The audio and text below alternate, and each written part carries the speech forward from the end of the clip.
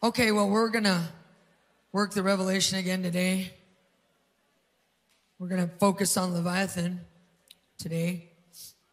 So many Christians are under his attack and don't even know it because, you know, them snakes are sneaky.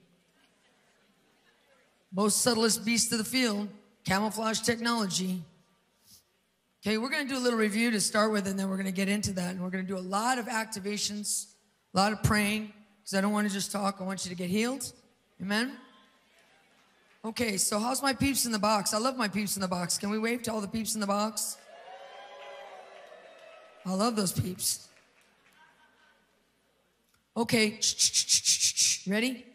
Okay, so we're going to start with Luke 10:19. This is Jesus talking. Again, this is a review. It's, behold, I give you authority to trample on serpents and scorpions and over all the power of the enemy, and nothing shall by any means hurt you.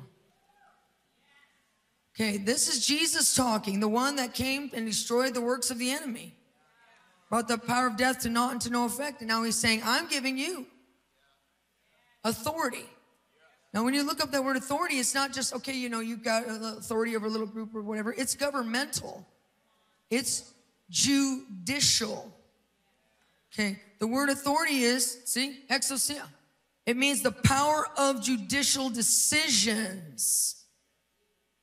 Okay. We have the ability to ascend into the court. We're supposed to live bilocated. Here on earth, where we are to govern the earth in our earthen bodies, Psalm 8, who are you, earthborn man, that God has given dominion over all the works of his hands. We're supposed to administrate and judicially govern this planet through our ascended position in Christ in the courts of heaven, operating in our judicial exousia authority to have the right of power of judicial decisions. You know that 1 Corinthians 6 scripture says that we are given the right to judge the world and angels, how much more even the smallest matters of life. As far as I'm concerned, you better start judging even hangnails and stuff like that. Come on, get on with it. If anything doesn't line up with what Christ won for you on the cross, you judge it. Did you hear what I said? Now look, you don't judge people. You don't go around talking and gossiping about people. Judge not, lest ye be judged. Okay? But you can judge a behavior in them that you know is destructive to them and the people around them. So instead of talking about them, get busy putting on your judge's robe, get up there in heaven and judge that bitterness, judge that offense, judge that jealousy, judge that fear. You're supposed to judge the world, the angels, and even the smallest matters of life. We're not doing it. We're wimping out. We're down here, oh, please. Get on your judge's robe, ascend to your place where you are seated in heavenly realms with Christ. And get busy judging everything that does not bring glory to Jesus Christ. Amen? So we have the power of judicial decisions, and we can release them against serpents, scorpions, and over all the power of the enemy. You know, I said yesterday, you bet you didn't know you could take a snake to court. You can. And you have even more authority over these sneaky snakes when you do that, because they have to obey a judicial ruling. Amen? Now it says that we have been given this authority to trample on serpents and scorpions and over all the power of the enemy, so nothing could in any wise harm us. These snakes are harming us. They're giving us cancer. They're making us sick. They're choking you out. They're preventing you from getting gains in your finances, in your education, in your business, in your favor. I mean, they're attacking your marriage. They're attacking your children. They're every place.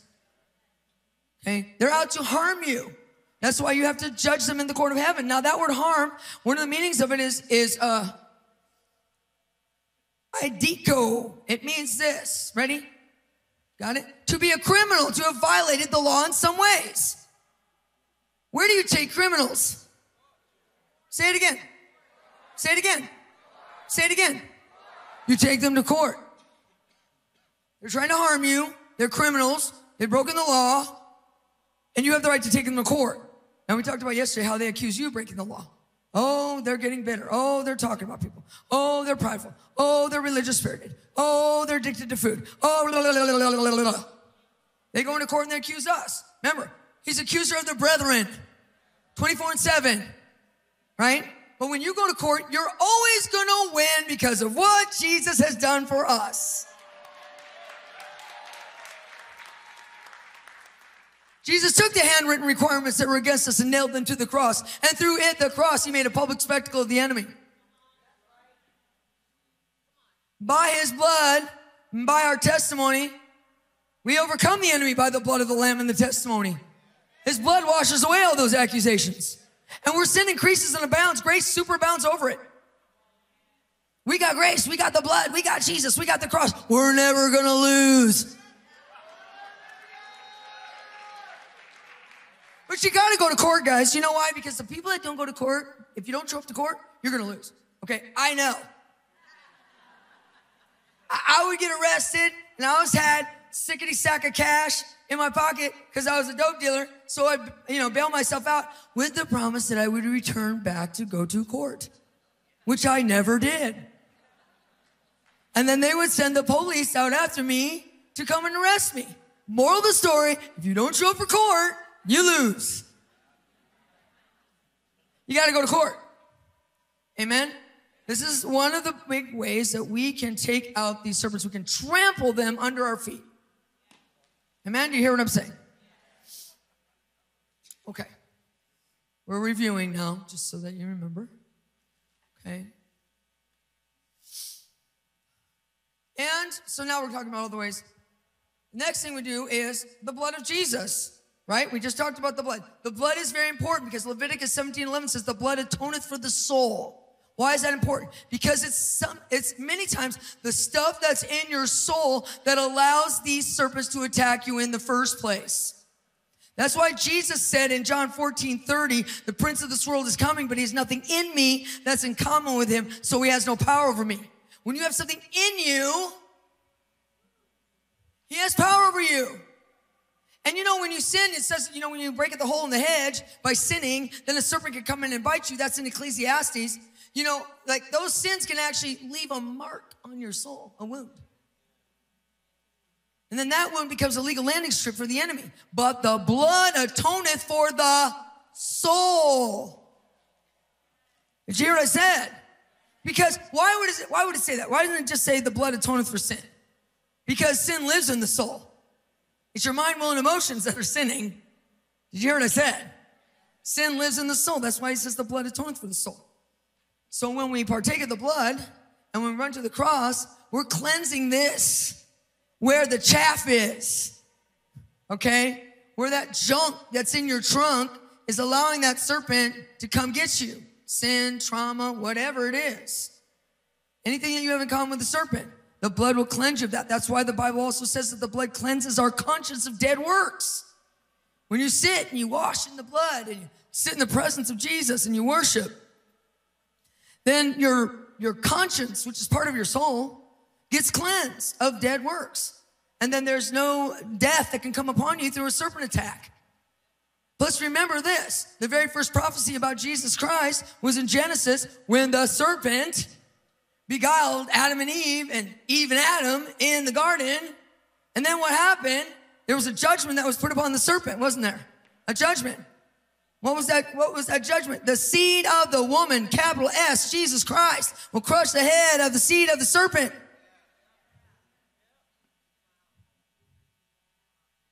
Where did that crushing take place? At the cross. At the cross, where you done. It was more than enough, more than enough. At the cross, Jesus crushed the head of that serpent, man. That's why we got to run to the cross when we're dealing with these serpents. Because the blood is going to cleanse our soul and the crushing will take place. The authority that Jesus released at the cross as he fulfilled the very first prophecy about him. I hope I'm not wrong. I'll have to check with Brian. So we got to have the cross. And we also have to have fire. Remember we talked about fire. The fiery presence of God. What's the fiery presence of God? That's when you're worshiping. That's when you're singing. That's, maybe it's a fast. Maybe it's reading the word brings fire. Anything focused on Jesus. Sometimes I just put on fire songs and release the fire that's coming through the worship artist that's that is singing that song and singing those lyrics about fire, releases the decree of me singing that stuff. I told you about me having my breast indentation fill in when I just was singing Misty Edwards' All-Consuming Fire song over and over and over all night in between taking short naps. But remember, the fire will drive these serpents out of hiding. It's hard to see them unless you're a snake hunter.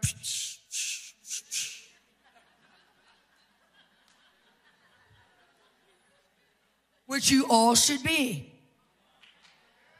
Remember what Jesus said, Mark 16, drive out demons, heal the sick, preach the gospel, baptize the nations, and what? Take up serpents. You're supposed to take up serpents. The word take up is iro. I don't know if they have it in the graphic up there, but iro means to remove anything that's attached to anything. They're attached to anything and everything. I just talked about that. It's up to you to take them up and remove them. But you got to be able to see them. So how do you see them? Fire. Fire will drive those snakes out of hiding. Paul picks up the bundle of sticks.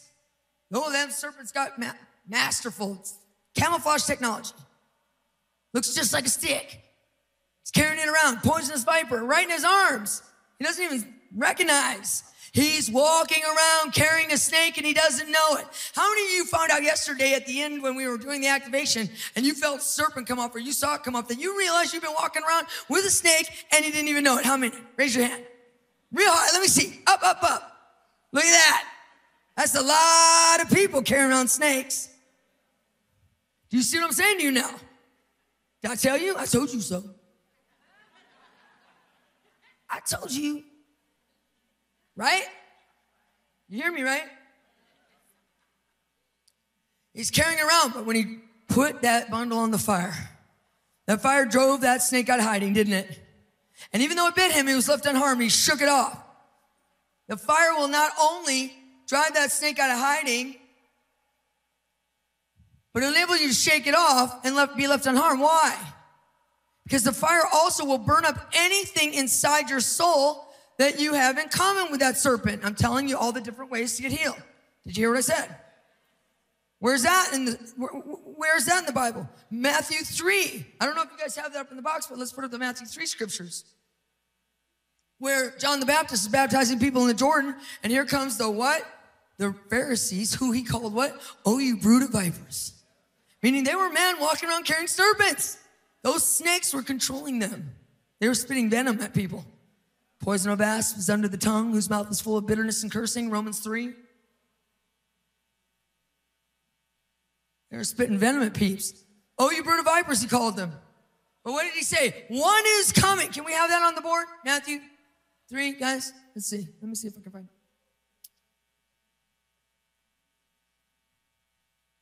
I'm not sure exactly. You have it? Yes.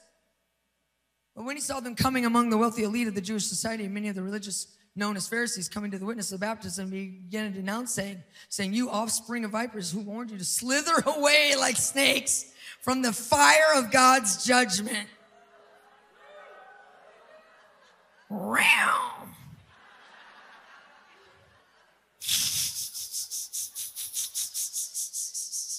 Do the next one. Go ahead. You must prove your repentance by a changed life. Amen. Come on. Next. And don't presume you can get away with merely saying to yourselves, but we're Abraham's descendants. For I tell you, God can awaken these stones to become sons of Abraham. Amen. The axe is now ready to cut down the trees at the very root. Every fruitless, rotten tree will be chopped down and thrown into the fire. Next one.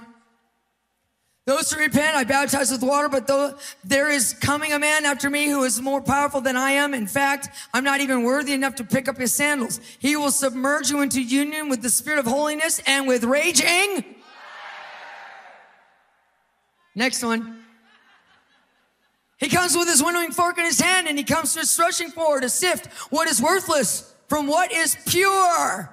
And he is ready to sweep out his threshing floor and gather his wheat into the granary, but the straw he will burn with a fire that cannot be extinguished. Now leave that scripture up there, guys. Who's he talking to when he's saying this?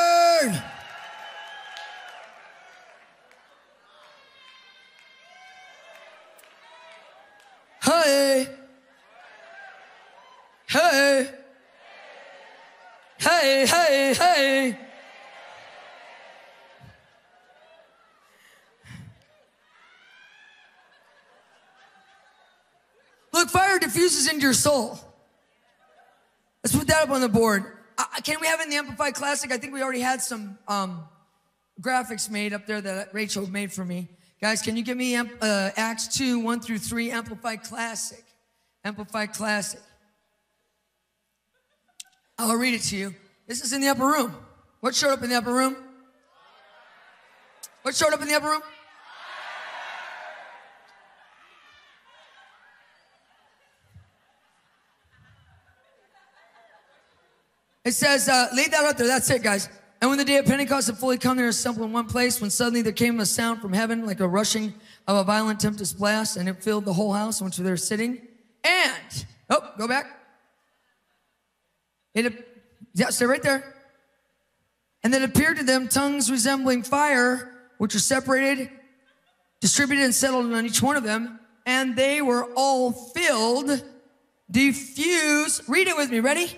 Diffused throughout their souls with the Holy Spirit and fire. Get the message. Let it soak in. Fire doesn't just sit on your head and wave around and look hot. It diffuses where? Into your.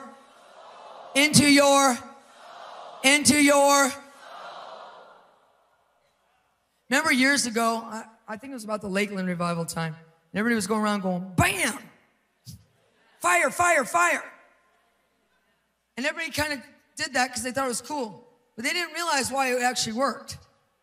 This is why. So people were doing stuff they didn't know what they were doing. I'm not talking at that particular event. I'm talking everywhere. Every church I went to, people were doing that. And people would scream, ah! Okay. But when you really know what something's doing, then you have faith for that thing to do the thing that it does. Did you hear me?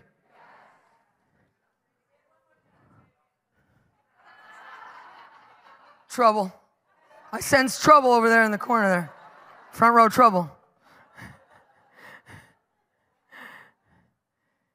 When you really understand what something does, then you build faith for it to do the thing that it does. What does fire do? It diffuses into your and burns up the chaff. Put your hand on your belly. See, we're just going to keep on activating as we go. Activating as we go. Activating as we go. Activating as we go. Put your hand on your belly. Put your other hand on your head, because you got lots of problems in there. Now I want you to set your brain on fire. Go.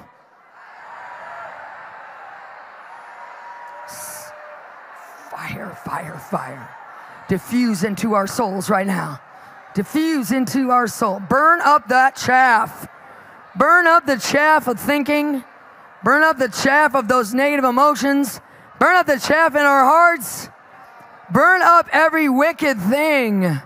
Every wicked thing, every wicked thought, every wicked memory, every trauma.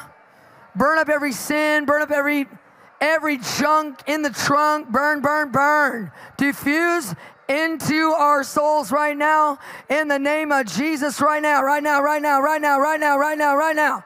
Right now, right now, right now, right now, right now, right now, right now. Right now, right now, right now, right now, right now, right now, right now. Burn, baby, burn, baby, burn. Burn, baby, burn, baby, burn. Ignite that chaff on fire, unquenchable fire. Cry out to the Holy Spirit to baptize you with Holy Spirit and unquenchable fire. Go. Holy Spirit, new baptism right now. New baptism right now in the name of Jesus. New baptism, new baptism. Holy Spirit baptism. Right now, fill us with fire, Holy Spirit. Fill us with fire, Holy Spirit. Fill us with fire, Holy Spirit. Fill us with fire, Holy Spirit. Fill us with fire, fire, fire. Right now, fill us with fire, burning fire, Holy Spirit, a new baptism of fire. We call down the baptism of fire. We call down the baptism of fire. We call down the baptism of fire. We call down the baptism of fire. We call down the baptism of fire. We call down the baptism of fire. We call down the baptism of fire. We call down the baptism of fire. We call down the baptism of fire. Burn, baby, burn, baby, burn, baby, burn. Burn, burn, burn. Thank you, Jesus. Thank you, Jesus. Thank you, Jesus. Thank you, Jesus. Praise you, Lord. Thank you, Lord. Whew, God. Some people, your hearts are burning right now because you've ignited your heart.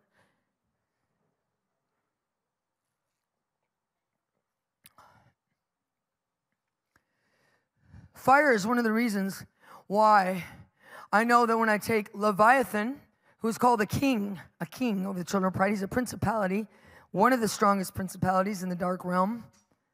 One of the reasons why I know that when I go to court, I take him to the Ancient of Days court is because of the fire that's present in that place. Let's go to Daniel 7. Guys, I don't know, do you have Daniel 7? And I'm not even sure we'll start at the beginning. This is Daniel speaking. This definitely proves that there's courts in heaven. If you can't see that, I don't know what to say. It says, I kept looking until the thrones were placed for the assessors with the judge, and the Ancient of Days, God, the Eternal Father, took his seat, whose garment was white as snow, and the hair of his head was like pure wool. His throne was like a fiery flame. Its wheels were burning fire, and a stream of fire came forth from before him. Thousands upon thousands ministered to him, and 10,000 times 10,000 rose up and stood before him. The judge was seated. This is a court. The court was in session. This is a court, and the books were opened.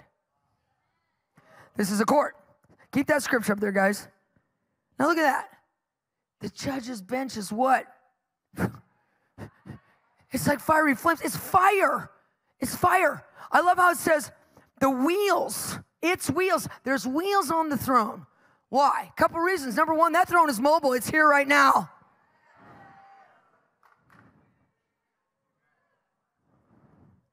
Number two, a wheel within the wheel denotes time travel. So, what does that mean? That means that those fiery flames can go back in time to any place where a landing strip was created in your soul and burn it.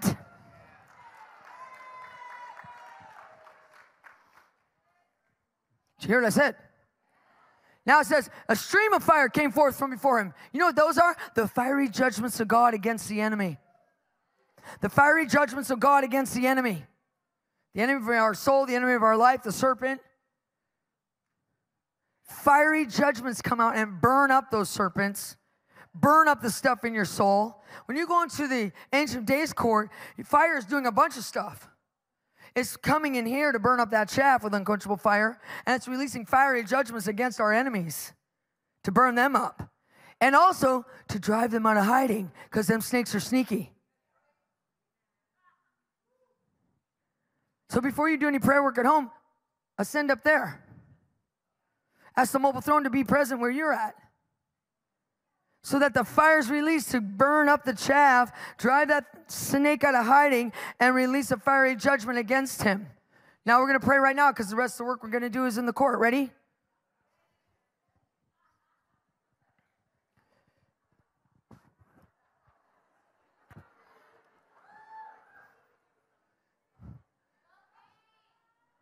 We're going to read it together on 3. Ready? 1, 2, 3. I kept looking until thrones were placed for the assessors with the judge, and the Ancient of Days, God, the Eternal Father, took his seat, whose garment was white as snow, and the hair of his head was like pure wool. His throne was like the fiery flame. Its wheels were burning with fire. A stream of fire came forth from before him. 1,000 thousands ministered to him, and 10,000 times 10,000 rose up and stood before him. The judge was seated, the court was in session, and the books were opened. Now we're going to craft a prayer from that. So decree after me. Say, Lord God, Holy Father, Ancient of Days, we enter in to the highest court in heaven, the supreme court. And we stand before your fiery judge's bench, inviting the wheels of fire to go back in time through my life and my bloodline to the source and the root of every issue that came upon my life and that is in my soul that has allowed these serpents to attack me. I thank you, Holy Father, that as I stand here exercising my exousia authority in this holy court, that streams of fiery judgment will stream forth from the judge's bench to burn up the chaff in my soul and to drive the serpent out of hiding and to release fiery judgments against them. Lord, I decree that the judge is now seated, the court is now in session, and the books are now open. And as the charges that are against me are read out loud, it will be decreed that I will overcome the enemy by the blood of the Lamb and my testimony in this court, and that all the handwritten rules and laws that were against me have already been nailed to the cross of Jesus Christ. The place where Jesus, the seed of the woman, crushed the head of the seed of the serpent. I declare my legal right to operate in exousia authority in this court to bring the power of judicial decisions against the enemy, to completely obliterate them from my life.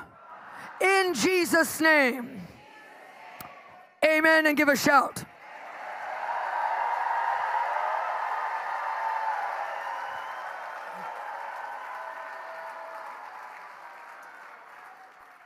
Thank you, Lord.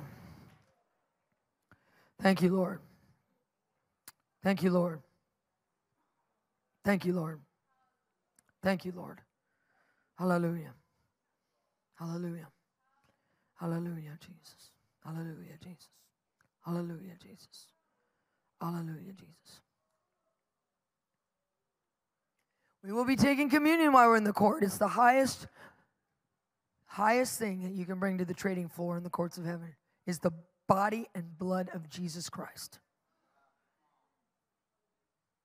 It trades your unrighteousness for his righteousness. And no weapon formed against us will prosper, because we are the righteousness of Christ. This is our heritage, and the righteousness is from me, saith the Lord. Isaiah 54.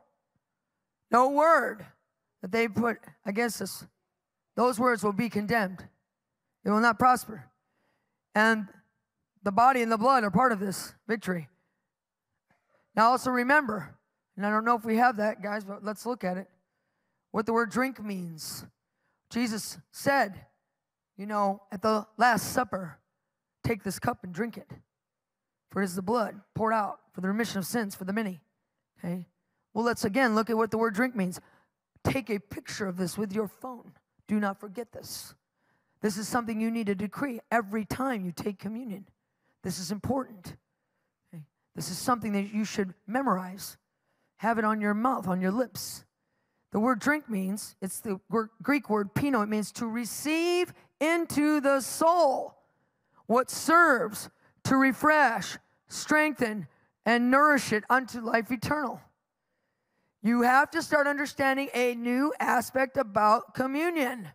It not only crushes the head of the serpent as you take it in remembrance of what Christ did at the cross, the place the crushing happened, but it also heals your soul. It refreshes your soul where it needs refreshing. It strengthens it where you are weak. It nourishes it. Remember, your soul is the biggest problem. It's the landing strip. So when you take communion, you put your faith on this truth. This is the truth. It's washing away that sin, but it's also nourishing, refreshing, and strengthening your soul. We're going to be taking communion today, a lot of communion, over and over again. because we're going to pull out every weapon. Because the enemy's pulled out every weapon against us. Our weapons are bigger and badder. You hear what I said, right? We're going to have to remember this because we're going after not just the serpents, but we're also going after the idols and the witches. Because they all work together. Witches always work with snakes. Always. They each have a unique job. The witches curse you, and the snakes carry out the curse. What's some examples of witches and serpents? The woman with the spirit of divination that followed around Paul then. This is all still a review, and then we're going to get into Leviathan. Followed around Paul then. What did she say? These men are here to show us the way of the Most High God. Sounds very godlike. It wasn't. It was a snake speaking, because the word divination, which is witchcraft, by the way, means one word, python. Witches and serpents always work together. You have to remember this.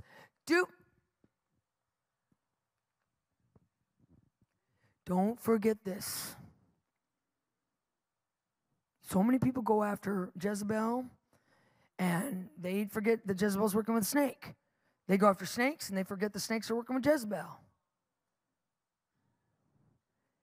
This is important because they do this. They do this unholy trinity, because then they're betting on if you get one, you won't get the other ones. I'm not trying to make this about works. I'm just trying to tell you how it is. Okay? We have the Holy Ghost. We're smarter than them, so let's act like it.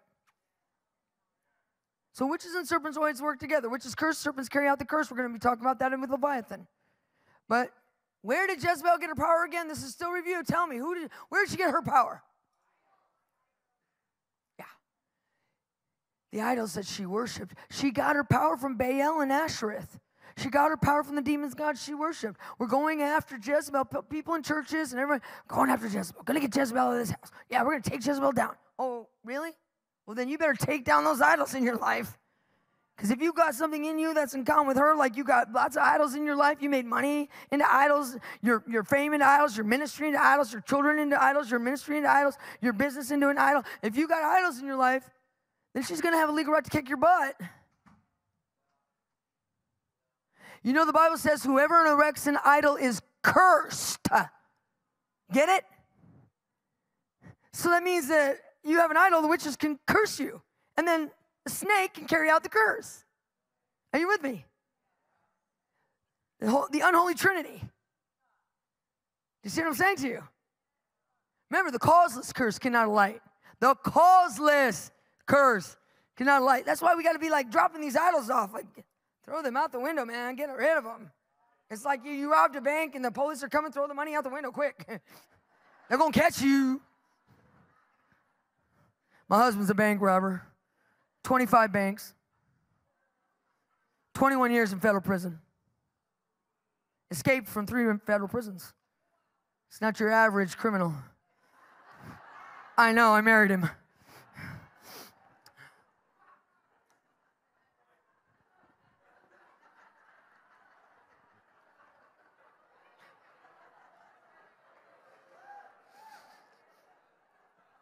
The perfect pair.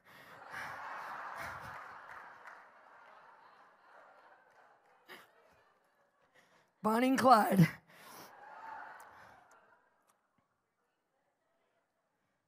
All right, now let's talk about Leviathan. Some of you are going to get a headache. I call it the Leviathan headache. It's right here. How many have that already? Okay, don't leave. Don't say, oh, we got such a bad headache. Let's go home. That's exactly what it wants you to do. You're about to get delivered. You have Leviathan on you. Just saying. All right.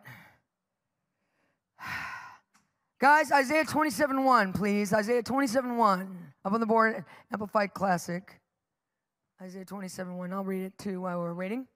In that day, the Lord will deliver Israel from her enemies and also from the rebel powers of evil and darkness. His sharp and unrelenting, great and strong sword will visit and punish Leviathan, the swiftly fleeing serpent, Leviathan, the twisting, winding serpent.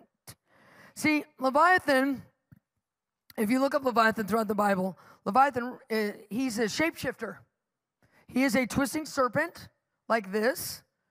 The Bible also calls him a crocodile in Job 41. His name actually means the dragon. So when you see visions sometimes, the Leviathan, as God is exposing him to you, as the fire drives him out into your vision, you'll see him come as the serpent, as the crocodile, as the dragon. Whatever form, he's very powerful, but not more. Even like this little crumb of Christ who is going to demolish him. And the Lord, with his sharp and unrelenting and great and strong sword.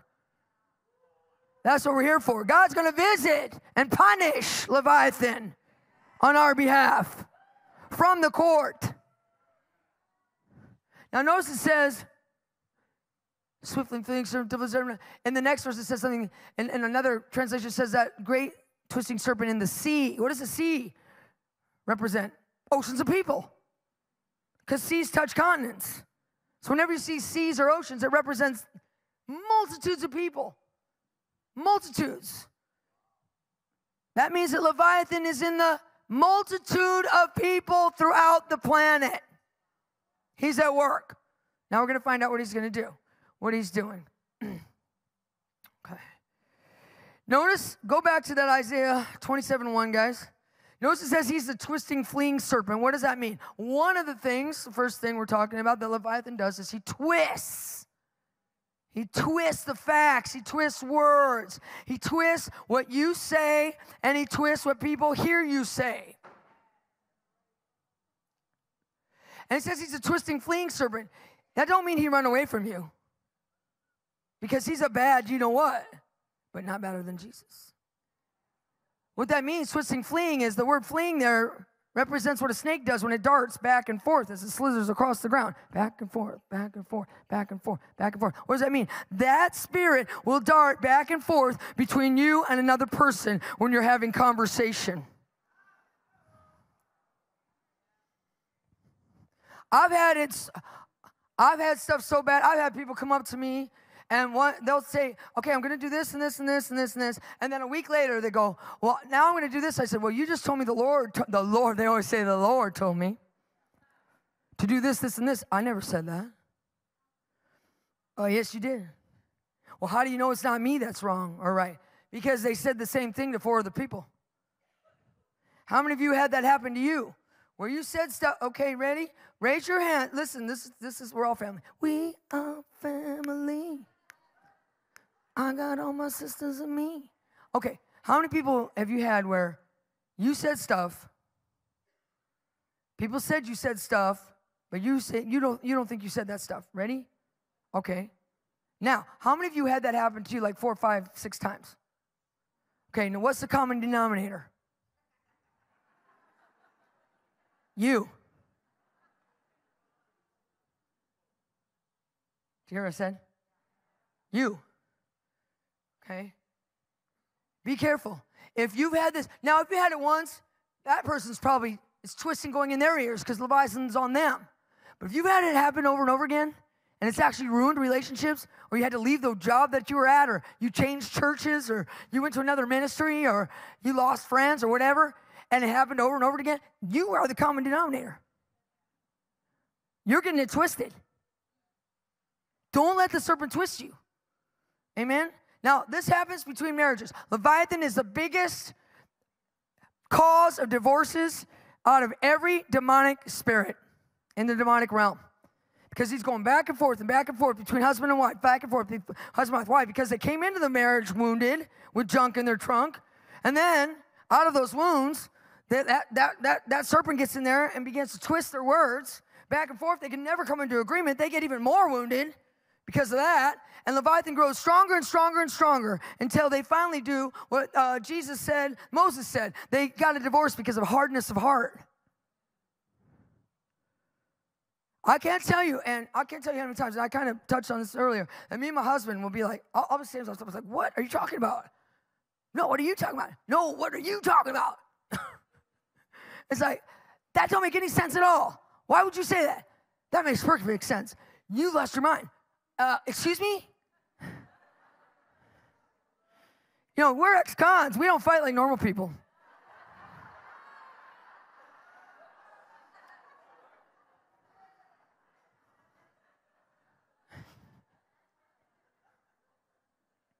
I can't tell you how many times I've gone away from that fight, and a lot of it has to do with pride, which is what we're going to talk about next.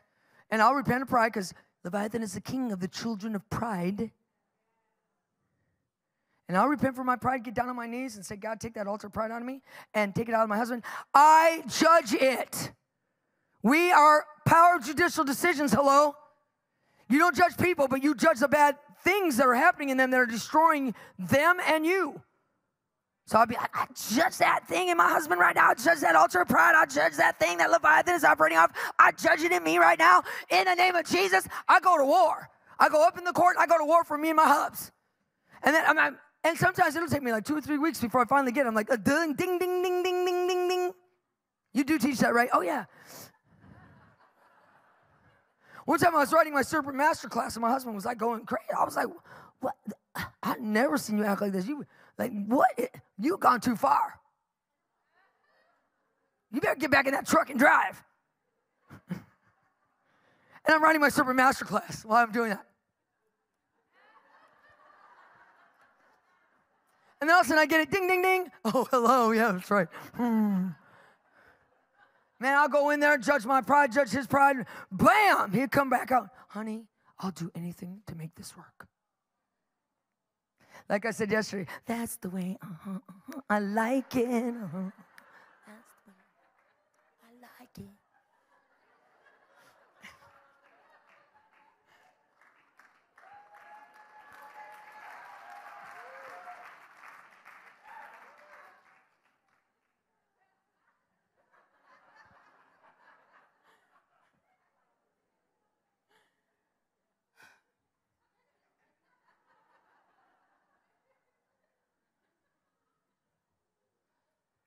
See, repentance, the fire, communion, judging will stop. I'm telling you right now, divorce rates will plummet. They will plummet. And a lot of you, go ahead, everybody close your eyes. Who of you are married to somebody who's not here with you because they don't believe like you? Close your eyes and raise your hand. Raise your hand real big. See? My husband's a Calvinist. Nobody even knows what that is. He believes that the miracles stop with the apostles. And look who he's married to. That'll show you, buddy. How do you think we've gotten married all this time? Stayed married all 20 years.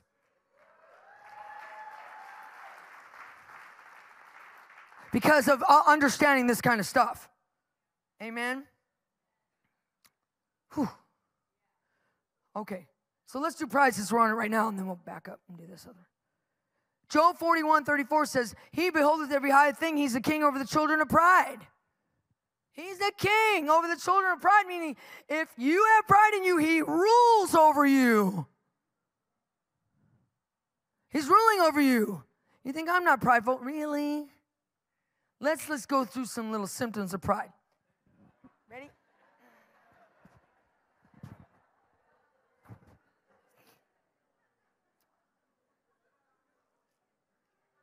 Not condemnation, just a wellness check. But if that's you, fall on your knees and repent. Okay, ready? You have pride in your accomplishments, like your past job history, your education, etc. I had somebody who was very proud of their education accomplishments. Look, I'm proud of people when they accomplish stuff. I say it all the time. Man, I'm so proud of you. That's so awesome. Oh my gosh, that's amazing. But when people start going around going, well, I should be making more money because I have this and this and this. Well, if you need to be making more money, ask God to bless you. But it shouldn't be because you got this, this, and this, because God gave you all of that. We cannot have pride in our life over stuff like that. Amen? You always have to have the last word. I know I did. Me and my husband would fight like, And I'd be like, I'd back out towards the door, and I'd go, and I'd slam the door and run.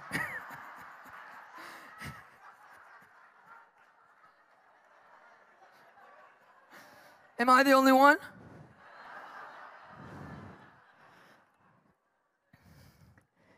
Repent as we go.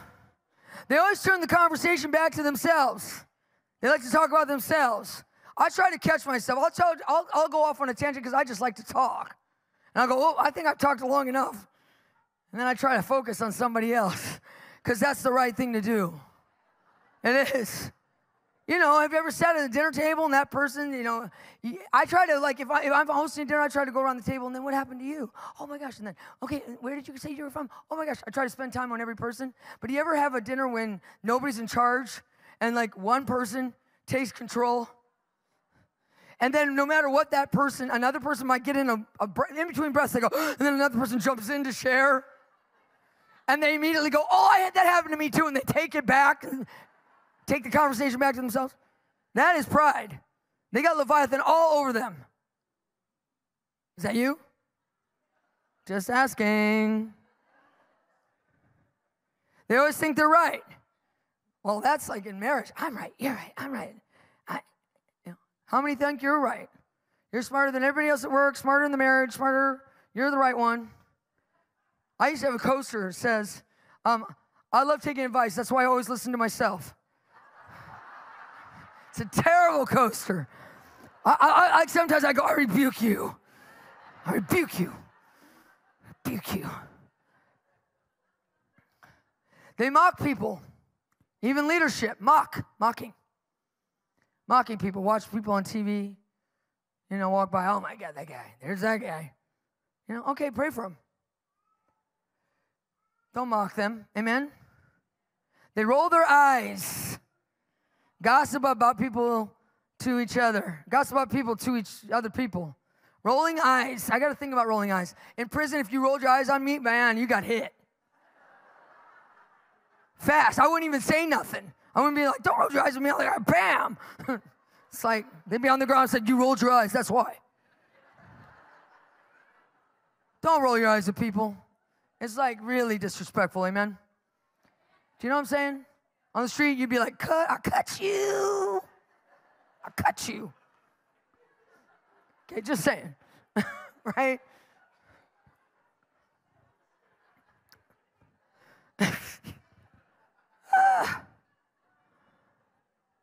I kind of said this. They love to talk about themselves. They love to be served, and they don't serve back. You know? I remember a couple years ago, David Herzog was having his first stadium event in America. He's done it overseas. And I called him up. I said, Dave, you know, my people and I will serve you. I said, I don't want no money. I'll take care of my own food. I'll take care of everything. I said, if you want me to clean the toilets in the stadium, we will. I said, we just want to ask if we can pray for people, so get them healed. And he said, oh my gosh, of course. We have to be willing to serve. The only people that get invited up to the podium to eventually speak and become somebody is people who will serve people. Okay? If you're not willing to serve people and you're just looking for this, you're in the wrong place. Okay? And I serve my husband. I try to serve my staff. Every time I can serve my staff, I serve my staff. It's like, okay, you guys have been working really hard. Let me take you to go eat dinner. Let me take you to a movie. Let me take you to the beach. You know, I try to serve my people because they're serving me. And I want them to be whole and healed. Okay? We need to serve. Amen? If we don't, we have pride, and then we have Leviathan. I'm telling you right now. Okay? They do not accept constructive criticism. How many of you clench up when somebody starts to correct you? It's okay if you clench up as long as you listen while you're clenching.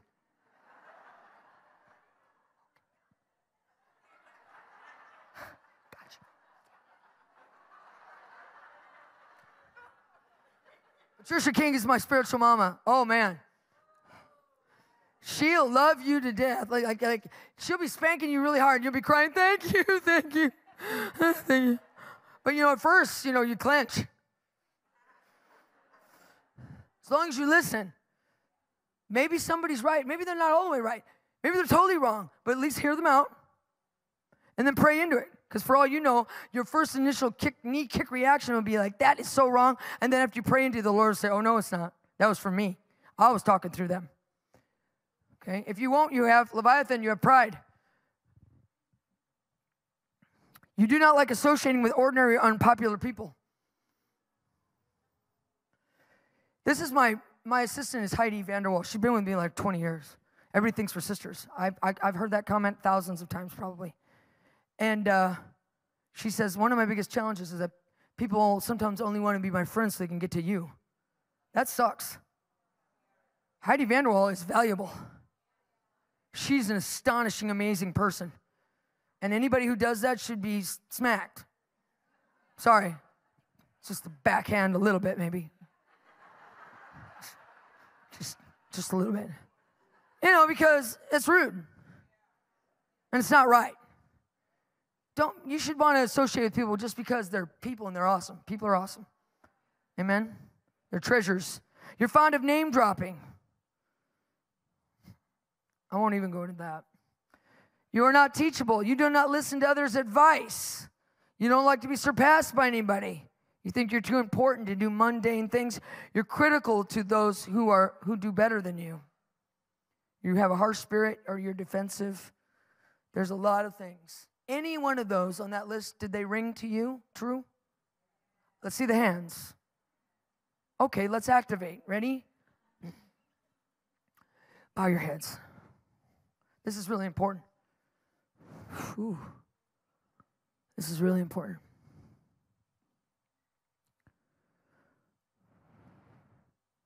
Say, Lord, I stand in this holy court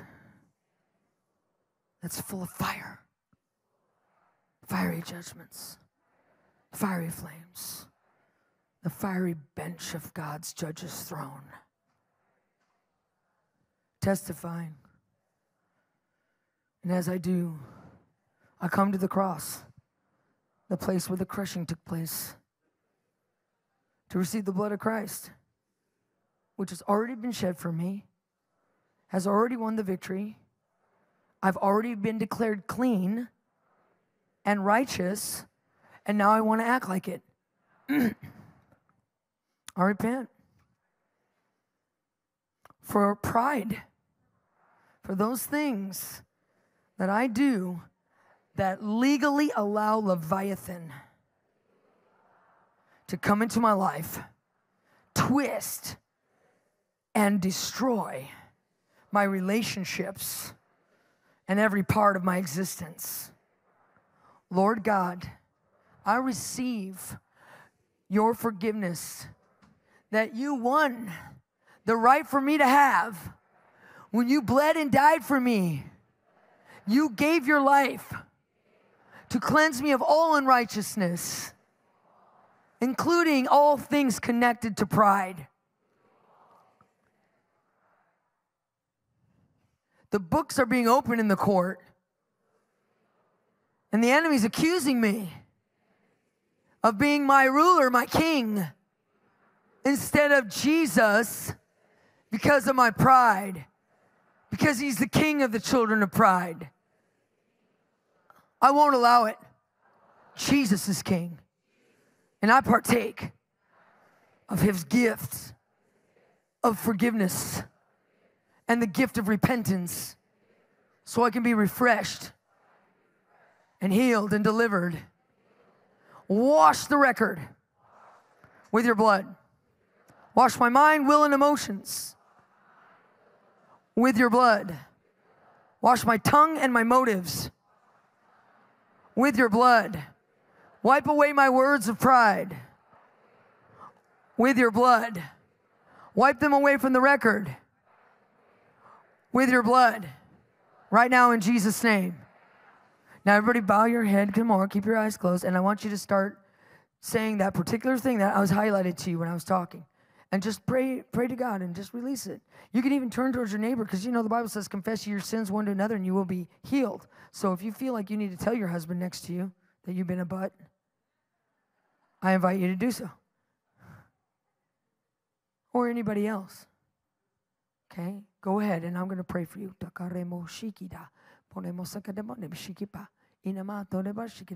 Some of you feeling swirling in your breasts or private areas. That's because Leviathan is going to come out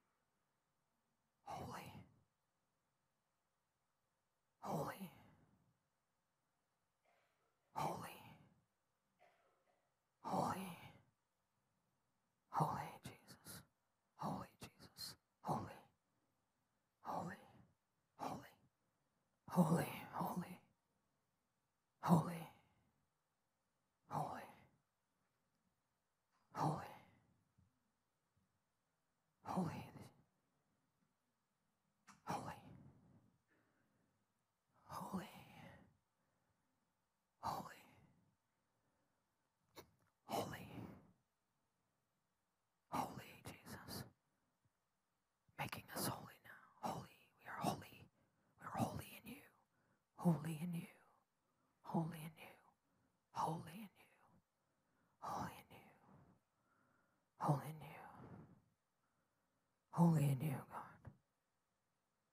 Holy in you, Jesus. Holy. Holy. Holy. Holy, Jesus. Thank you, Lord. Thank you, Lord. Thank you, Lord. Thank you, Lord. There it is right there.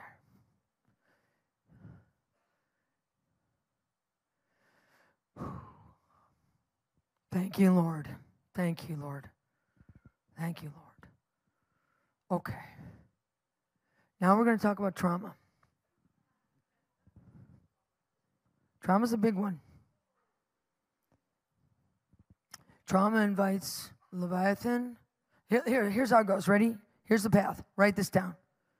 When you go through a trauma, the first thing that we unfortunately do is we go find an idol to comfort the pain in our soul.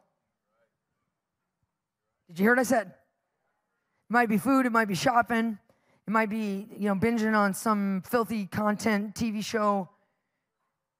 It might be social media, whatever. When you go through a trauma and you're wounded, what's the first thing you do? You go to an idol for comfort. Anybody who makes an idol is cursed. Okay? So then this witchcraft curse gets released against you. And then what happens is things get tough. Really tough. Really, really tough. Because now you're cursed. And Leviathan or some serpent is carrying out the curse. So then what? You get bitter. How many of you know that bitterness is connected to witchcraft, which allows more witchcraft? Simon the sorcerer, remember him? I'll give you money if you show me, if you give me that ability to lay hands on people like you do and have them filled with the Holy Ghost. What did Peter say to him? Curse you for what you said. You are to be judged by what you said. I see you have a bitter iniquity in your heart. He was a sorcerer, a witch, because he had so much bitterness in him. I met plenty of witches. They're mean. They're bitter. Normally, it's because they've been through a trauma, and that trauma is so bad, they've been abused so bad or molested so bad that it turned them to witchcraft. And they got so bitter that spirit of witchcraft came upon them. Bitter people. So you go through trauma, it makes you run to an idol for comfort, then you're cursed, you get bitter about your situation, that allows even more witchcraft. And then the serpent's in there just enforcing all of it. What does that mean? That means trauma started it all. So if we can get to the root of trauma, whoosh, bam, we wipe out a bunch of stuff. Now, listen to the story of Job. Ready? And then we're going to activate. Worship and activate.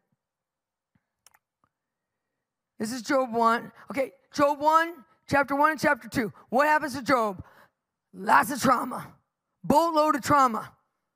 His servants get killed. His flocks and herds get stolen. His children are all in one house together. And Satan creates a storm because Satan creates storms to make you traumatized so he can get you wounded so he can have a legal right. And the house comes down on and this whirlwind knocks down, kills all the kids. Chapter 2, what happens? Struck head to toe with boils. That's a lot of trauma. Anybody been through a lot of trauma? Yeah. Okay. What happens? He got bitter about the trauma. Chapter 3. Let's go to that chapter. Job 3 verse 1 says, after this, meaning all the trauma Job went through, he opened his mouth and cursed his birthday. Verse 2, he said, let the day perish when I was born, the night which is announced there's a man-child conceived, because it shut not the doors of my mother's womb, nor hid sorrow or trouble from my eyes. Why was I not stillborn? Why did I not give up the ghost when my mother bore me? Why did the knees receive me? Why the breast that I should suck? Why was I not miscarriage, hidden and put away as infants who never saw the light? He's basically, he's cursing himself. He's cursing the day he was born, wishing he was never born, wishing he was miscarriage, wishing he would die, wishing he never saw the light of day because he'd been through so much trauma. It made him bitter in soul. Verse 20 of Job 3 says, why is light of life given to him who's in misery and life to the bitter in soul? See, trauma makes you bitter if you let it. If you let it. How many of you have had a lot of trauma and you got bitter about it? More hands. Come on, I know you're lying. All you lying demons have to leave. Okay, right, okay. Now, look at what he says in verse 8. Let's put up Job 3:8 now. This is what happens in the middle of him letting himself get bitter about his trauma. In Job 3:8, it says this: let those who curse it, meaning curse his birthday, curse the day he was born, curse the day. Those who are skilled in rousing up Leviathan. Keep that up there, guys. Who are those that curse? Witches and Christians and other people, but yeah. He's cursing his birthday, and then he's inviting. He's saying, he's so bitter about the trauma. He's saying, let those who curse it, meaning witches, curse the day I was born. Those who are what? Skilled in rousing up Leviathan. Witches are skilled.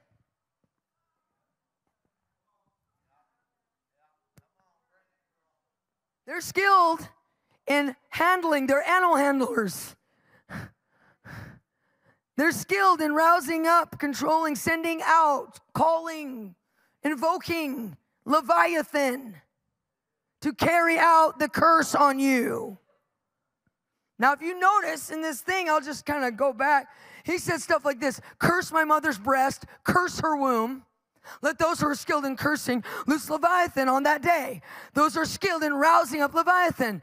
The breast cancer, ovarian cancer, uterine cancer, prostate cancer, cancers of any kind. Guess who's behind that? That's why some of you are feeling the swirling in your uterus right now, your private areas, in your private parts for you men. I'm sorry, I'm just going to say it. In the breasts of you women. I just did some deliverance backstage, and both women had been through massive trauma, and they felt the swirling. I felt the swirling before. I once was at a meeting, and I was doing this whole thing on Leviathan, and I hadn't taught on Leviathan for a long time. I'd been through a lot.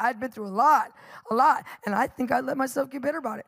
And I was up there repenting for pride. I was teaching everybody. I was walking through it, and then we were releasing fire, and I could feel the serpent swirling in my breast. I know you're thinking, you've lost your mind. No, I haven't. I've lived this out straight out over and over again. I felt them swirling, then they finally came out. I go home the next day. I'm just going to tell you. The next day, I have a big pussy growth on the top of my breast. And when I touched it, it shot out pus and goop out of my breasts. Wonder how that got there. And I wonder if I hadn't got rid of it, what it would have turned into eventually. The woman I told you about, that I prayed for her breast, she had a baseball-sized tumor, rock hard, in her breast. It had been there for 4 years. She started listening to my stuff 6 months before I prayed for her. It started to crater. It was pouring out the most putrid-smelling goop for 4 years. It had crusty, ridgy, deep ridge, dried, crusty edges around it. And it was a mess. I prayed for her. She told me I was involved in witchcraft. I've been through a lot of trauma. I got bitter about my trauma. I said, you got a snake on your breast. She was like, what? I said, oh yeah, it's coming out. And I prayed for her. She felt the swirling. She felt the heat. She felt the power. And within 24 hours, that tumor shrank 45%. The skin turned pink. It's regenerating. This was only just a few weeks ago. The crusty edges are shrinking. It's filling in. The flesh is pink. It poured out, she said, clearish yellow-looking snake-like venom for 5 days after the prayer. And now it's dried up, and it's no longer stinking, and it's no longer draining. She goes, the flesh doesn't look necrosed anymore. It looks healthy. Does anybody in here have breast cancer? I want to pray for you when we're done. If you have breast cancer, you're going to come up here, and I'm going to pray for you. And we're going to get rid of that snake once and for all.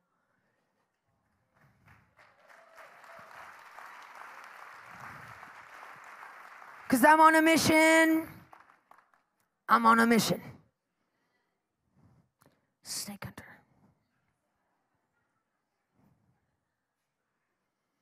The world needs to know this. The world needs you to know it so that you can go out and pray for the world.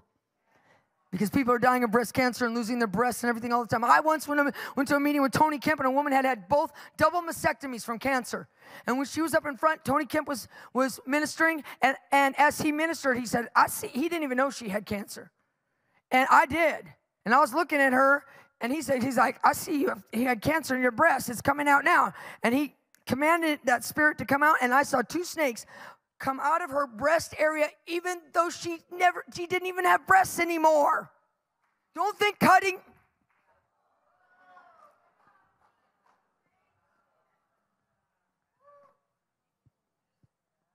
Who do you think's making these young girls cut their breasts off? Curse the breast, curse the womb.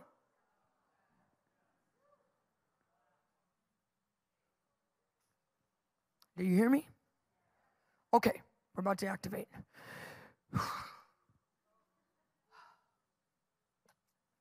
In fact, come up and get some communion. Come on. Can I have the worship team up? Let's go. Let's get down to business.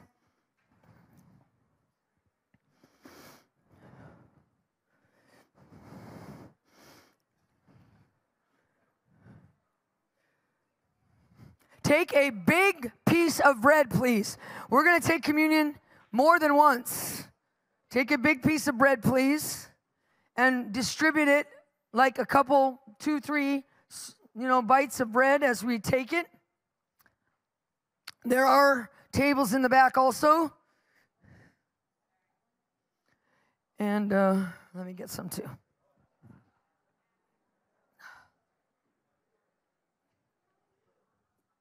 Thank you so much.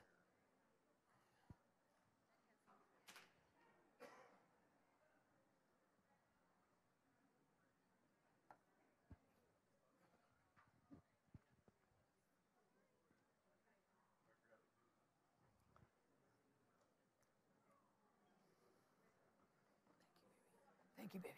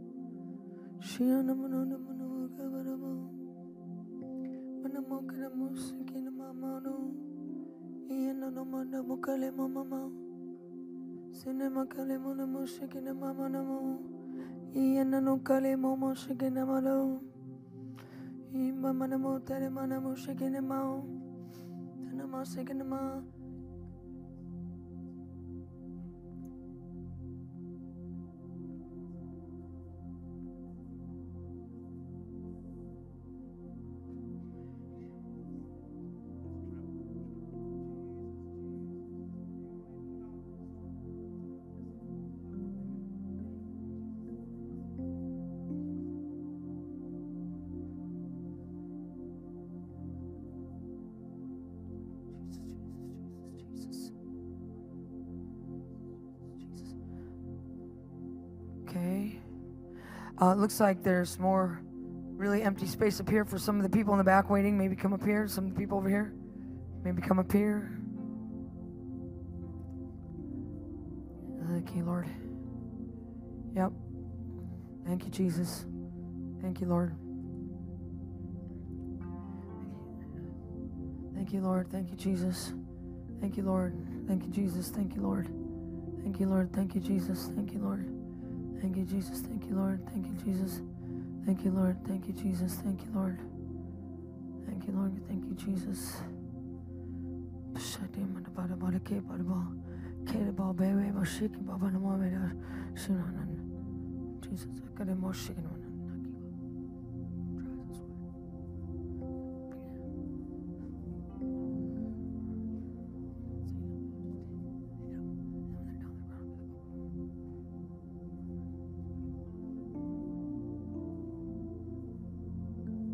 Thank you, Lord. Are we ready? Remember, we're still in the court. We're still in the fiery presence of the court. You know, in another version of the King James of Isaiah 27, Leviathan is called the piercing serpent. I looked that up. You know what it means? A fugitive from the law. Where do you take fugitives? To court and then to jail. Why would Leviathan be a fugitive from the law? You know why? Because he carries out the curse when Jesus has already become a curse for us. That makes what he's doing illegal. Illegal. He's a fugitive. We have the legal right to take this beast to court.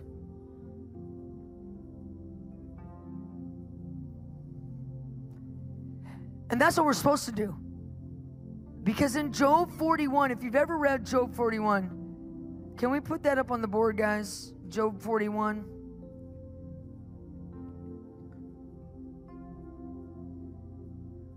I might have to go to it, but... okay, now there's some other ones. Though that one's a really good one, but they're all good. Can you find the other ones that I have up there for... It's like Job 41, 1 through 5 or something, and then like verse 8 or something like that. And I can go to my handy-dandy thing here. Let's read this. This is talking about how Leviathan in the dark realm has a lot of authority. It says, can you draw out Leviathan the crocodile with a fish hook? The answer is no. Press down his tongue with a cord. The answer is no. Can you put a rope in his nose? No. Or pierce his jaw through with a hook or a spike? No. Will he make supplications to you, begging to be spared? No. Will he speak soft words to you to coax you to treat him kindly? No. Will he make a covenant with you for you to take him or your servant forever? The answer is no, no, no, no, no. Can you put him on a leash? No. Now go to verse, I think it's verse 8. It says this, can you fill his skin with harpoons or his head with fishing spears? Now listen to this warning, listen to me. Lay your hand on Leviathan, remember your battle with him, and never do such an ill-advised thing again. You are never to cast out and rebuke Leviathan. Because when you lay your hand on him, you'll remember that battle. And you'll never do such an ill-advised thing again because he'll kick your butt. And everybody goes, what? That's true. That's why Jesus told us how to handle these serpents. With exousia authority, the power of judicial decisions from the court, where these serpents have to obey the official court decree from heaven that you put in the name of Jesus. Don't get cocky. Don't be down here. I rebuke you. Don't do it. People that do that, they get their butts kicked. I went to a meeting one time, and I prayed for this guy, because after I taught that, he came up to me and he said, my prayer partner and I met for 25 years to pray every Tuesday night, my best friend, and we decided one month to take on Leviathan, and we stood up, and we rebuked him, and we cast him out, and we bound him, and we did this and that. And he goes, and right after that, he died, and I had a stroke. And he still had the effects of the stroke until I prayed for him. He got healed and he put that cane down. And he could walk. Okay? The pastors of that same church came to me and said, Katie, years ago, me and my wife, when she was pregnant, we went after Leviathan. We rebuked him, we bound him, we cast him out. And we had a miscarriage and lost the baby. What does it say in Job 1? Job says, curse the day I was born. I wish I was stillborn. I wish I was miscarriage. Curse the breast, curse the womb. They laid their hand on Leviathan and they remembered the battle and they never did such an ill-advised thing again. You are not to do that. You are supposed to tell him to come out of your life by order of the holy court because you are walking in your exousia authority that Jesus Christ himself gave you. The power of judicial decision. Jesus gave it to you. This is not me telling you to do something. Oh, this is New Testament, Kate. It's not Old Testament. I'm telling you what Jesus told you to do. I'm telling you to do what Jesus, how he told you to handle serpents. And that includes Leviathan, who you can't lay your hand on. How many of you have ever laid your hand on Leviathan, rebuked him, bound, and cast him out? Come on, it's okay. It's all right. We all make the mistake. Come on. My people perish for lack of knowledge. That's it, liars. Come on. I'm going to break that curse off you. How many of you got your butt kicked after you did it? Lay your hand on him, remember the battle, and never do such a foolish thing again. Okay? Don't go around here right now and rebuke and bind Leviathan. We are going to cast him out by order of the court. In the name of Jesus. Because that's the way Jesus told us to handle this. He himself gave us that exousia authority. Okay, now. Hold up your bread in your body. Now, ask the Holy Spirit, what trauma are you still holding on to? You know, a lot of times, Leviathan gets his legal right to attack us because we were raped or molested or abused. Or we lost a loved one. Or we went through a painful divorce. We lost all of our possessions. We lost our finances. Our business closed down. Our churches closed down. What is the trauma that you still feel like you're not healed of? Because now's your moment. And if you got bitter about that trauma, let's repent of that bitterness. Because that allows witchcraft to curse you. That allows him to come in and to enact a curse against you. So hold up the body and the bread and say, Lord Jesus,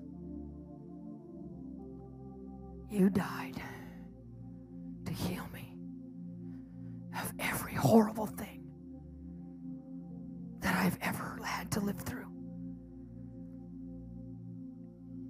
The pain in my soul is so excruciating. It's hard for me to even breathe sometimes.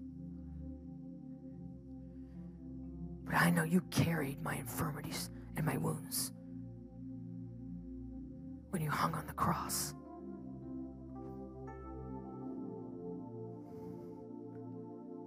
When I eat your flesh and drink your blood, life is imparted to every place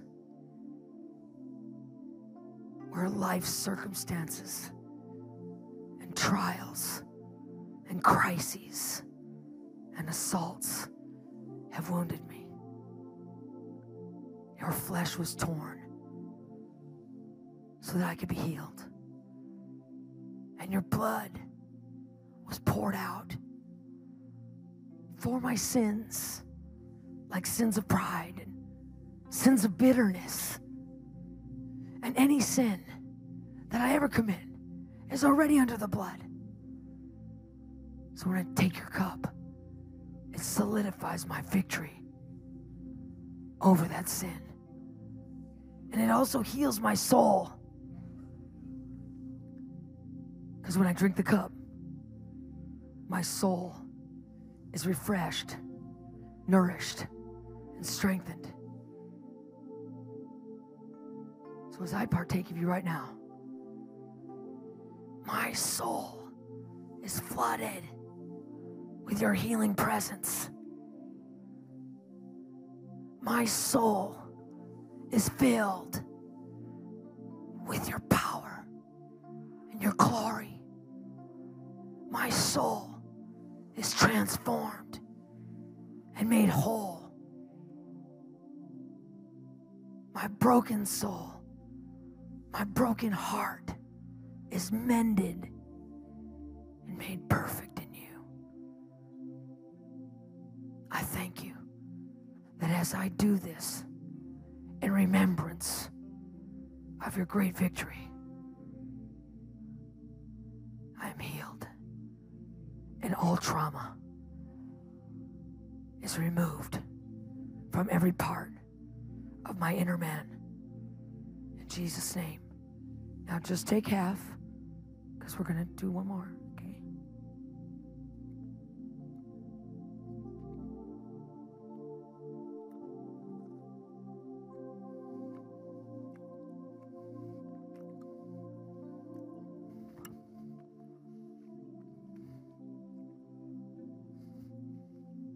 I'll say, Lord,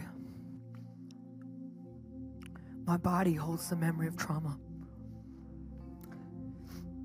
It remembers that accident. It remembers that physical abuse. It remembers the molestation. It remembers the stress that it held on to as I battled to fight my way through that trial so I could survive. But you're the living bread. It brings life to my flesh. As I take this, my dirt body, my earthen body, will vomit out the memory that it's holding on to of that trauma. Thank you, Jesus. Thank you, Jesus. Thank you, Jesus. Thank you, Jesus. Say, every organ that has been cursed because of that trial, that trauma, every bone, every muscle, every tendon, my skin that was injured, cut, or illegally touched in any way will shed out, push out, erase, and dissolve that memory so I can be well and healed. Every system in my body will receive your life. My respiratory system, my reproductive system, my digestive system, my hormonal system, my skeletal system, my muscular system, my circulatory system, every system in my body is pushing out that bad memory and receiving the living bread. The bread from heaven that brings life. As I eat this, I will never die. So I partake right now.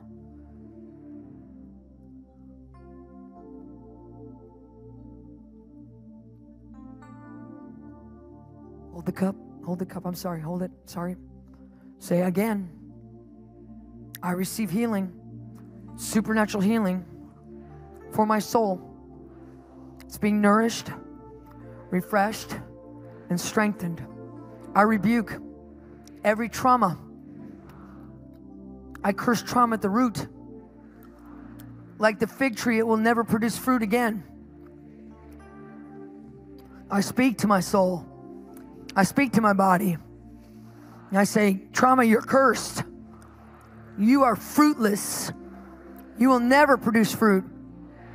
Because my soul is being refreshed, nourished, and strengthened as I drink of his blood. Now receive it in Jesus' name.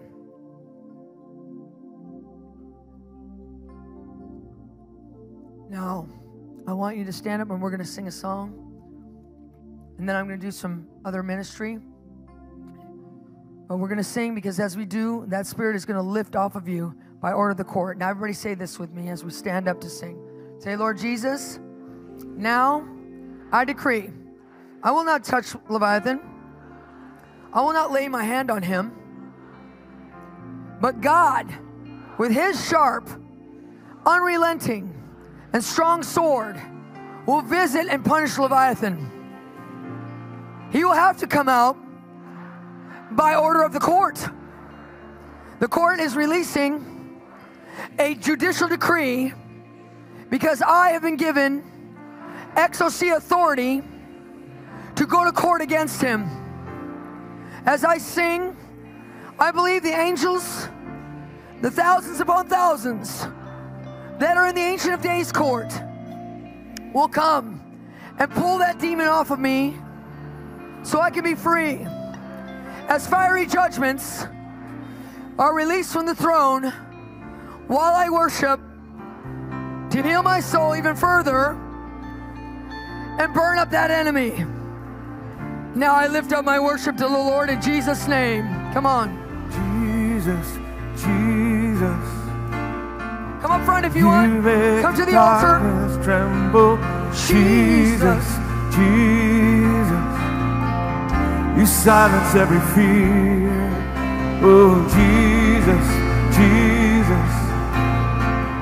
You make the darkness tremble. Jesus, Jesus.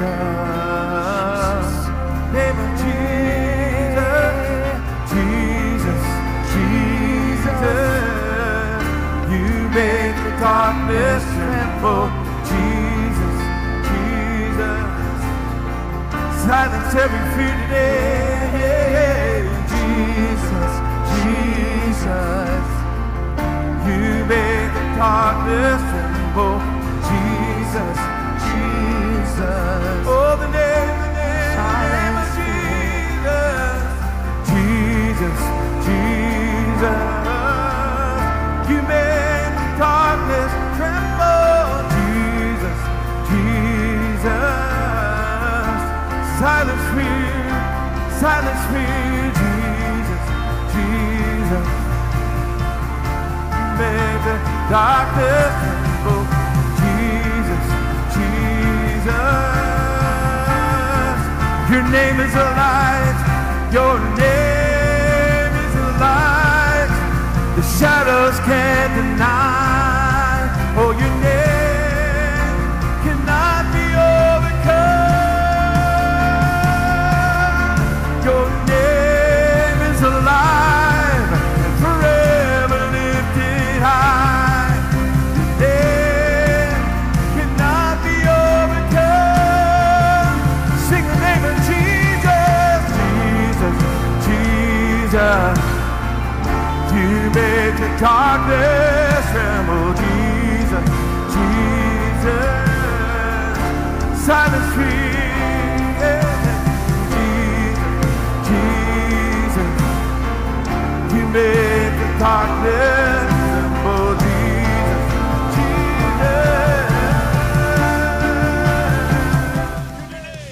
Your name is a light that the shadows can't deny. Your name cannot be overcome. When your name is alive, it's alive forever lifted high. And your name, sing that again. Your name is a light that the shadows can't deny.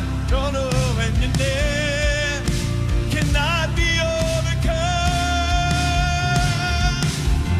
Your name is alive, forever lifted high.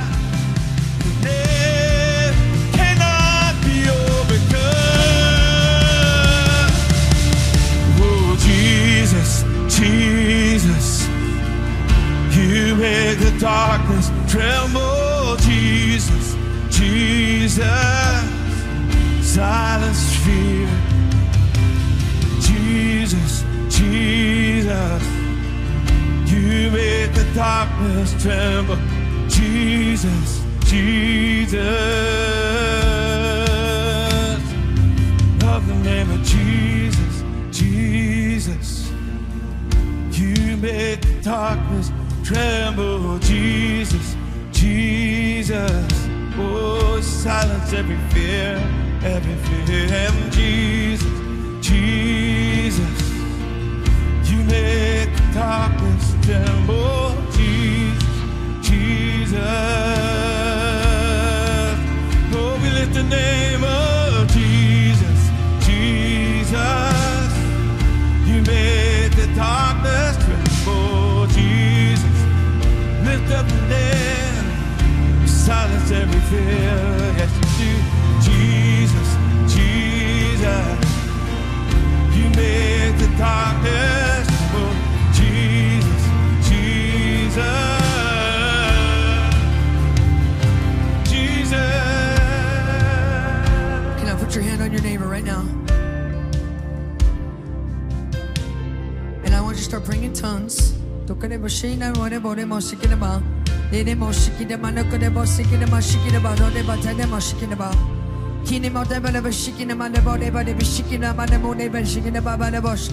Shaking him, I got him on him, and I'm shaking my lemon, and I'm shaking him on him. Come on, I'm shaking him, and I'm on him, and I'm shaking. No. Fire no calema, shaking la mola patete. Fire maka shaking la caloma tecate. Fire na cale shaking motacale baby. Fire na mashiki natale de mosekete. Fire na cale shenake montene machete. Fire na cale shaking na do de machete. Fire na cale mashiki na bode machete. Fire, dano de casine mo baby. Fire mama shake ma do que le montete. Fire na ma shake le ma le pasekere. Fire na cale bose que na do de na me. Fire na ma shake le monte que na do de. Fire na ka shake na ka me de de. Fire ma ka shake na ka de na bare. Fire na cale makale satale. Fire no to shake down and the bagala mase. Fire na kale sama cheka le bote. Fire no kore sa me be baba do kache. Fire no be shake na maleka no sade. Fire no sa nega mo shake na makale. Fire no kore mo so ke chapo che. Fire no kore mo so ke ne do me mate. Fire no po seke na mo be ba shikame. Fire no kashe. Fire no cache, fire no calemo se que la moche cale. Fire no calemo se que la moche cale. Fire no cache que na la moca da sale. Fire no coche que la monte da no coche. Fire no cache que na calemo babase. Fire no cache que na balemo se cade. Shano le lema, shano le nama, shano le nama le male.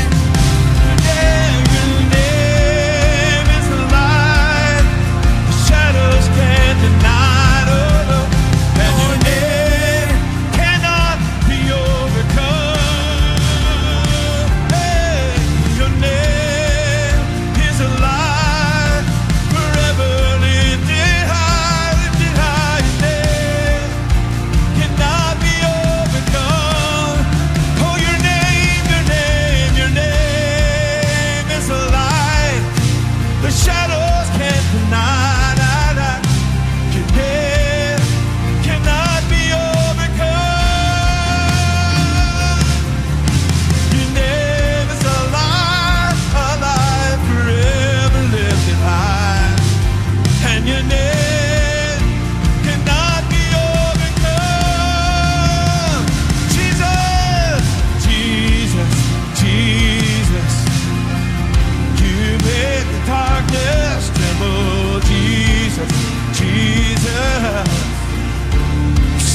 Every fear right now, Jesus, Jesus, you make darkness tremble, Jesus, Jesus.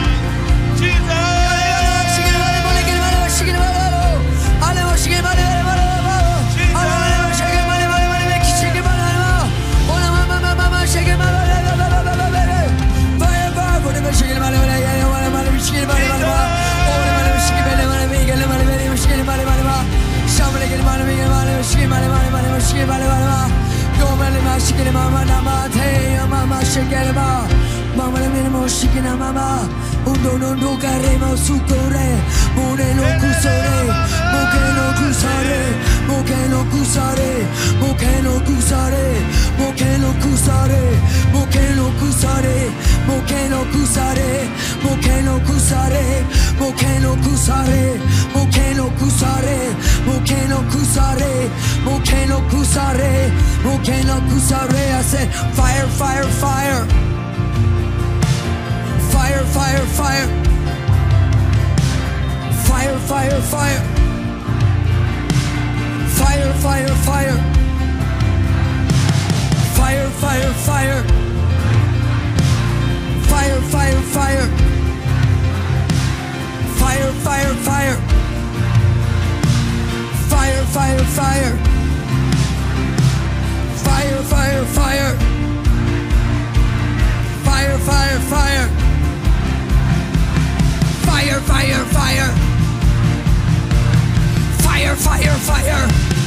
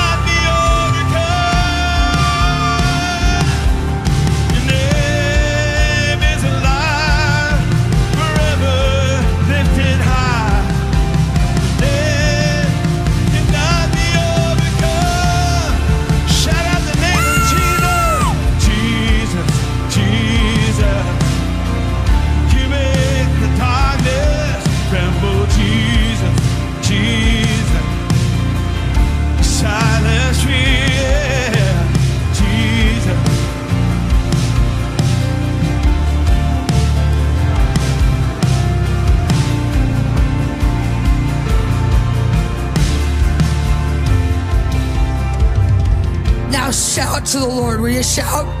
Can you shout to the Lord? Come on, keep shouting. Keep shouting. Keep shouting. Keep shouting. Keep shouting.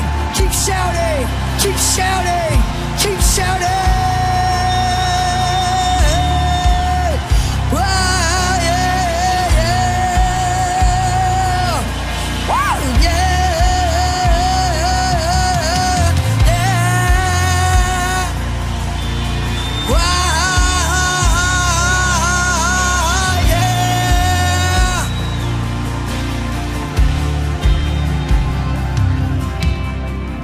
Now I break that curse. I break that witchcraft curse that's on you. I break it right now. I say that curse is illegal. The causeless curse cannot alight. Jesus has already become the curse for you. I release a judicial decision against every witchcraft spirit, against every sorcery spirit, against every wizardry spirit, against every Jezebel spirit right now in the name of Jesus now. Now, I speak to those idols, those altars of idols that are in your life and in your soul, and I command them to break apart, to pour out ashes, and to become not effective in your life. I judge them right now. I judge them in the court of heaven right now in the name of Jesus. And I release power of judicial decisions against every crocodile, against every serpent, against every Leviathan, against every dragon, against every python right now in the name of Jesus. And I say you have to come up by judicial decree. Every one of you unwind. Every one of you unwind. Every one of you unwind. Every one of you come out.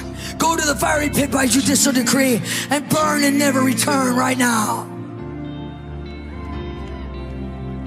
Jesus, Jesus, you make darkness tremble. Jesus, Jesus, silence fear. Jesus, Jesus, you make darkness tremble. Jesus, Jesus, silence fear.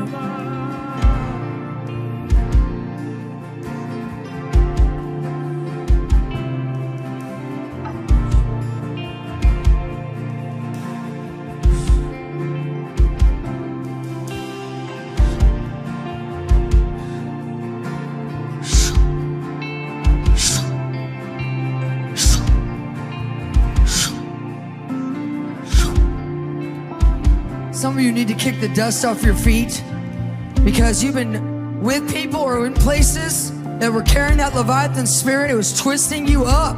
Now kick the dust off your feet and break your agreement with that place and depart. Do not go back. Do not go back right now. Shake your dust. Kick it off your feet. And I release peace. Peace upon you in the name of Jesus right now. Somebody, you are having heart problems. You're being healed right now. Heart problems are being healed right now. I decree a new heart for you. A new heart for you in the name of Jesus right now. New heart for you in the name of Jesus. The serpent has unwound from squeezing your heart. From squeezing your heart. Respiratory problems are being healed right now. Respiratory problems. Take a deep breath because it's going to feel different than it has for years. Because the serpent has unwound from you right now, right now, right now, right now. I see snakes that were on people's feet. They were trying to guide your walk. They were trying to trip you up. They were trying to dictate where you went. And it was causing you to make bad decisions. Those serpents are fleeing out the door right now off your feet. Now you're wearing the gospel of peace, the shoes that bring the good news. Right now in the name of Jesus, I see people carrying around handbags full of snakes. Those snakes were wrapped around your money.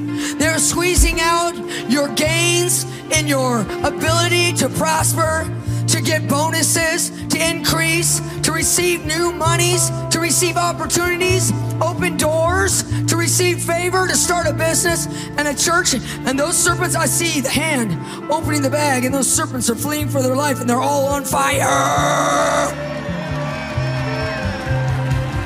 Fire. I said fire. I said fire.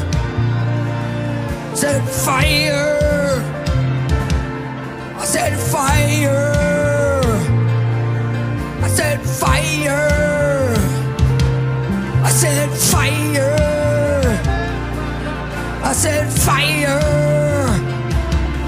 I said fire, fire. Fire, fire. Fire, fire. Fire, fire. Fire, fire. Fire, fire. Fire, fire. Fire, fire. Your name is alive.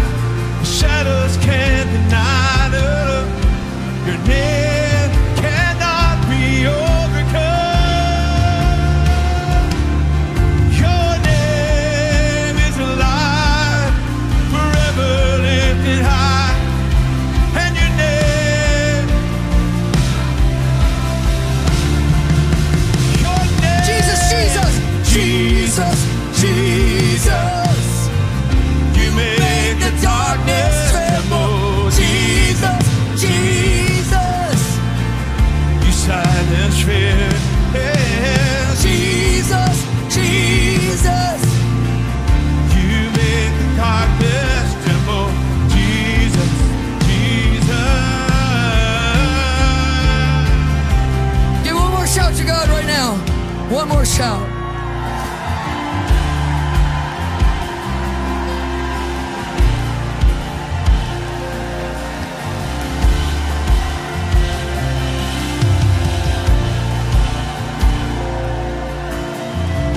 Okay, now, how many people here had their Leviathan headache is gone? Wave at me. Wave at me if they're let me count. 1, 2, 3, 4, 5, 6, 7, 8, 9, 10, 11, 12, 13, 14, 15, 16, 19, 20, 20. Come on, wave. 1, 2, 2, 3, 4, 5, 6, 7, 28, 29, 30, 31, 32, 33, 34, 35, 36, 37, 38, 39, 40, 41, 42, 43, 44, 45, 46, 47, 48, 49, 50. 50 people, come on. How many people felt swirling in their breasts or their private areas? Raise your hand. Lots of people. Okay, how many people the swirling has stopped now? Wave at me. About 15, 16 people. Okay, all right. How many people feel better? How many people had water drainage from their eyes, ears, nose, something like that, water? Raise your hands, wave really big. Lots of people got healed of trauma. Okay, how many people feel better in their physical body? Like you have a pain that you had before is gone now. A pain gone, something gone. Raise your hands and wave, and I'm gonna count. Ready? Some sort of miracle in your body. 1, 2, 3, 4, 5, 6, 7, 8, 9, 10, 11, 12, 13, 14, 15, 16, 17, 18, 19, 20, 21, 22, 23, 24, 25, 26, 27, 28, 29, 30, 31, 32, 33, 34, 35, 36, 37, 38, 39, 41, 42, 43, 44, 45, 47, 48, 49, 50. Keep waiting. 51, 52, 53, 54, 55, 56, 57, 58, 59, 61, 62, 63, 64, 65, 66, 67, 68, 69, 77, 1, 2, 3, 3, 4, 5, 6, 7, 8, 9, 80, 81, 92. 82 people, let's give God a praise. Now, I know it's 5 o'clock and we gotta go, but if anyone here has been sexually molested or raped or abused in that way and you don't feel like you got a healing, then please stay and my team, I'm gonna call up the IMC team, please come up forward and we're gonna pray for you. So everyone else, I hope this is okay. Is this okay? This is okay. Okay, just want to check with the bosses here. Checking in with the bosses. Okay, but yeah, go ahead. Paul needs to make one announcement. Yes, announcement, go ahead. Paul.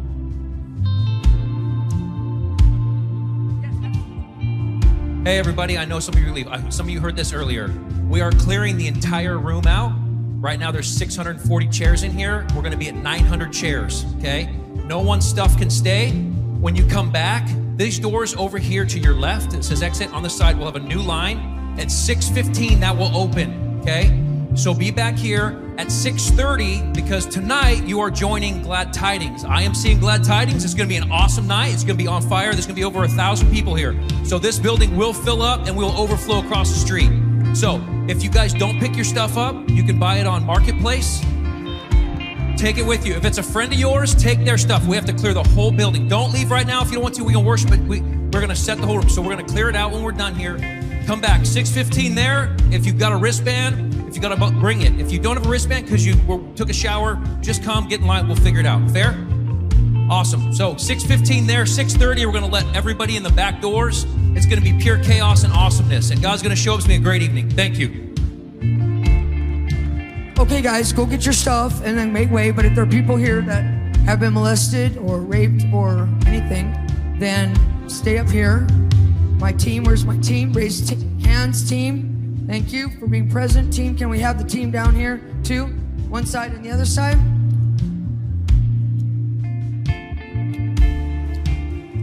Breast cancer, yes. Who's got the breast cancer?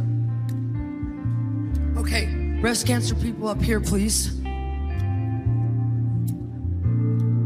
Okay.